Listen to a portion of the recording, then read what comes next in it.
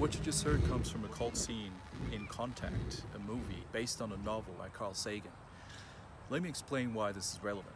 My name is Yuma. I'm a blind math student, software engineer, TEDx speaker, and astronomy geek. I like to call myself the Indiana Jones of space. As a sighted child, I used to spend hours looking through the telescope, but to the blind, space is simply out of reach. So I spent the last year changing that, and the result is Astreos.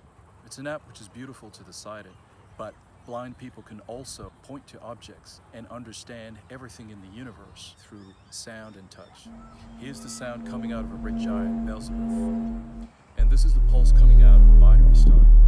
Scientists have been using audio signals for years. I want to turn all of you into scientists too.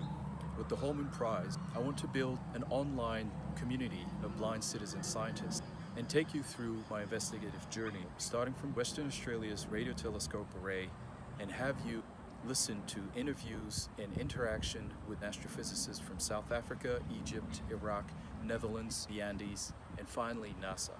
This is all in the objective to get the first blind citizen scientist to discover an exoplanet. So join me through this journey where you can discover that planet and have it under your name, validated by scientists. Don't you think this is cool?